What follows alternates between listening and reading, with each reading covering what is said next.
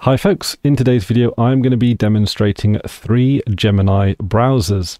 Now for those of you that don't know, Gemini is an alternative protocol to what we might think of as the World Wide Web. In terms of functionality, it sits somewhere between Gopher and the World Wide Web. It's got more features than Gopher, but is substantially more lightweight than the World Wide Web itself. So you use it to browse websites that are in the world of Gemini space tend to be referred to as capsules. I've got one, my good friend HexDSL has one, and my other good friend Donald Rumsfeld has one, and we're going to be taking a look at them today. However, I'm going to be showing you these capsules through 3 different browsers, each of which I think have their own merits, and I'll let you folks choose as to which is best suits your needs. Quite frankly, I'm going to be bouncing between all of them because part of the fun of Gemini is just enjoying exploring all of this new interesting technology that's been developed by just like regular people and not multi-billion-dollar corporations, which I think is incredibly refreshing. So, as you can see here, I've got my Gemini capsule here in what's called the Kristall browser. So this is what you might expect when you think of, or this is what you might think of when you think of a web browser. You've got a back button, you've got a forward button, you've got a refresh button, you've got favorites, you've got history, you've got bookmarks. Well, bookmarks and favorites are kind of the same thing. And then, yeah, you just scroll on stuff, and then you sort of click on links here and there, like that. Really very simple. What's interesting about this particular Gemini capsule browser, I'm going to slip into that by accident from time to time, is that there is a setting. In fact, I can actually just demonstrate it to you today. The style setting, and if you go down here, you can go to auto theme generation, go to dark theme, and then go to OK, and then refresh. And then I can go to, say, for example, Hex's capsule, and then I could do a refresh, and it basically chooses a random combination of colors, like a random theme. So that way you've got a little bit more of a visual recollection as to which site is which, right? So here we go. But yeah, I tend to prefer setting my own theme, which you can actually do here. It's very simple. You're just choosing some colors. And I like it because it does offer, like I can choose it as I wish. I can choose sort of the level of contrast that I need for my personal needs and requirements. But also, sometimes some of the randomly generated themes, they don't necessarily offer the greatest of contrast. Sometimes you'll get something, you get some like red text on a green background and that kind of thing. So it's, up to you as to whether or not you find that feature useful, but it does sort of give you a visual distinction from page to page. But yes, you've got bookmarks, you've got history. You can manage your, all of the various certificates quite easily. I am using the app image of the nightly build, which you can just pull down from their GitHub page, and I will of course link to that in the description below. So it's not necessarily as full-featured as you might expect from a Firefox or a Chrome, but then again, Gemini is a much leaner protocol anyway. So this to me is, what I would use if I'm feeling a little bit more like, well, like I want a GUI, basically. Like I want like a graphical user interface, just to browse Gemini capsules. It's very low effort. You just simply run the program and away you go. It's exactly what it sort of says on the tin, really. So that's the Kristall browser. Okay, on to the second one. This is a terminal browser. This is Amfora. This is the one that Hex and Drew really like, and I also really like it too. Now, I've actually enlarged the text here so that you can actually, read it a little bit better, but I can actually sort of zoom out a little bit there as well, but there we go. So this, and as you can see, I've got that funky banner across the top in ASCII art, but really, you just use the arrow keys to scroll up and down. It does have Vim key bindings. If you press Shift, or if you do Shift and question mark, it does bring up all the keyboard combinations that you can use.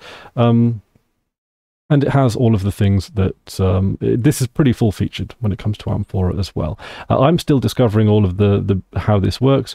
One of the things that you can do is you can press F1 and F2, and that switches between tabs. So that's, quite a good feature for a command line browser.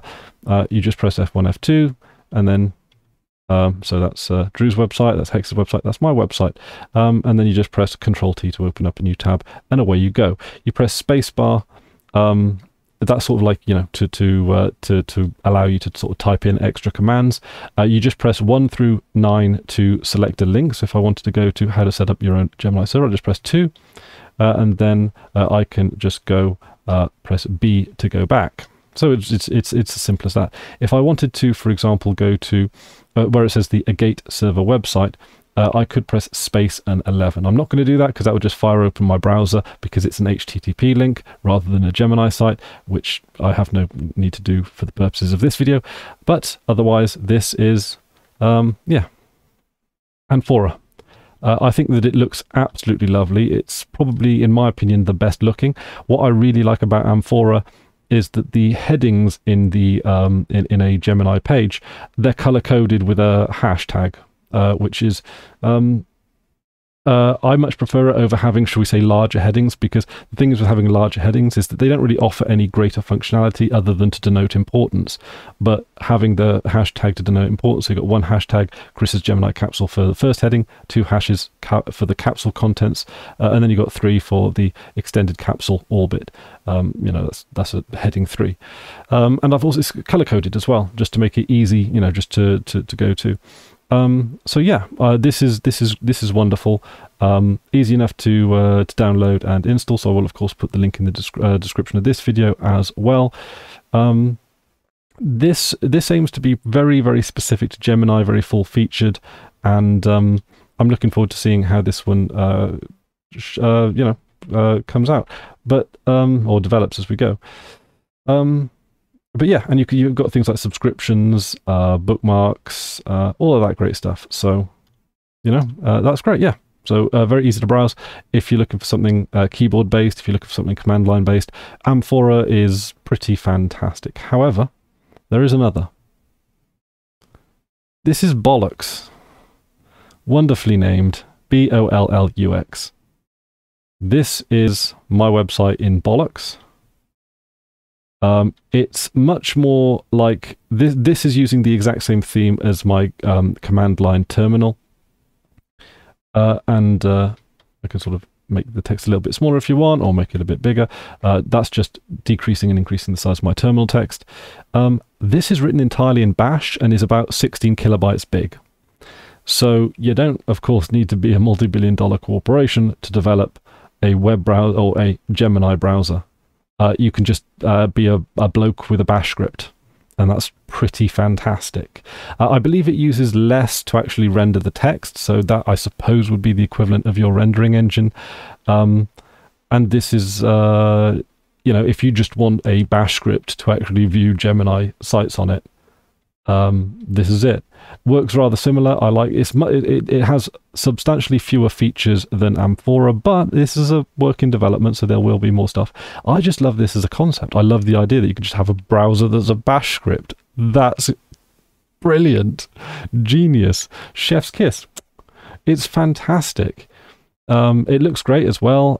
You get to choose, of course, your font, your theme through your terminal, which is particularly wonderful because if you've got certain you know, color blindness or visual impairments, maybe that you need to apply a screen reader to it. A screen reader which you can apply to a terminal then would apply to this, and then it would be great. Although I would imagine the same thing applies to Amfora. That's one of the things I really like about Gemini, is that because it's such a simple protocol, because it's so text centric, it allows for greater accessibility to people that do require things like screen readers, braille terminals, so, you know, changes in size of text, changes in size of screen. Like, you know, most Gemini sites will look just as good on a mobile browser as they will on a desktop browser, which is particularly wonderful. I wonder how my big ASCII banner will look on mobile. There are the browser on mobile I'm using at the moment is called DDUM. There is another one, I think it's called Arian, but don't hold me to that. Both are available in the F-Droid store. I'm not certain about the Google thing because I don't use it. But yeah, so if you've got a particular, you know, so this almost comes working out of the box because all of your you know, theme settings and all that kind of stuff will already, of course, be set by your terminal. Yeah, use arrow keys to scroll up and down, O to open, G to go to, you've got the square brackets to go back and forward, and R to refresh. And that's it. That's all you need. Okay, so with Bollux, it's reasonably straightforward to use. Arrow keys scroll up and down. Open takes us to a list of links on the page. So for example, I can go to number 2, and that will set up how to set up your own Gemini server, gemini.gmi. And there we go. And then I can just use is the angle bracket to go back. Yeah, that's wonderful. And then what I can do is I can press G, and G goes to go to. So for example, if I want to go to Hex's site, I go to hex.dsl.co.uk. And there we go. So we're into Hex's site now. And that's really about it. And then you press R to refresh for whatever reason why you might want to refresh. Very straightforward. I mean, it's the most lightweight browser imaginable as far as I can tell. And do you know what I find really beautiful about it? Is that it's so refreshing to be able to like take something like a browser and then just like look through the code. Like one of the core sort of dreams of the open source movement originally was this idea that we'd all be able to audit each other's code to make sure that, or to, you know, so that we could either improve it or to audit it, or really simply just to see how it works for inspiration, moreover, and anything else. This is remarkable. Like, this is a wonderful little browser. Just all in a bash script. I'm absolutely enamored with it. I think that it's incredibly yeah, I think it's a testament to the strengths of the Gemini protocol, quite frankly.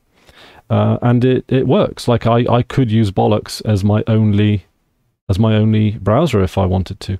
So it's not exactly like having to browsing Gemini is taking up any space on your machine other than the 16 kilobytes. I think there are a couple of repositories in there, but when I came to install it, it was stuff that I already had installed anyway. Absolutely fantastic. And yeah, I put this forward just as a demonstration of how you can actually get a pretty good browser just through a bash script. And most people would think, if you just raise the idea with anyone, you know what? I'm going to develop a browser using just bash. They'd laugh at you. Yeah, they'd laugh at you.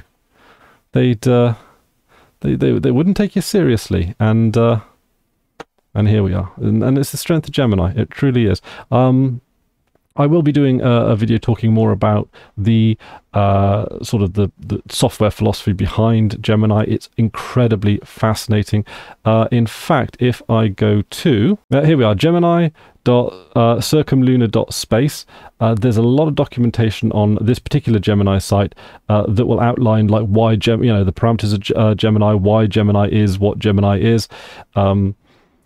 And some of the thoughts and philosophies behind it, and it's really good reading. Like, it's really interesting to read, and it really does sort of go back to the roots of the World Wide Web, looking at it not necessarily as an app delivery platform, but rather as a document delivery platform, the original intentions of the World Wide Web, and to see like how it can be made to serve the user better, and corporations just a little bit less, I suppose. But like I say, that's a discussion for another video. Thank you folks very kindly for watching. Please let me know if you've tried out any other Gemini clients or browsers in your in your time exploring the Gemini protocol. But yeah, that's about it from me today. Thank you folks very much for watching, and until next time, I've been Chris Ware, and you've been awesome.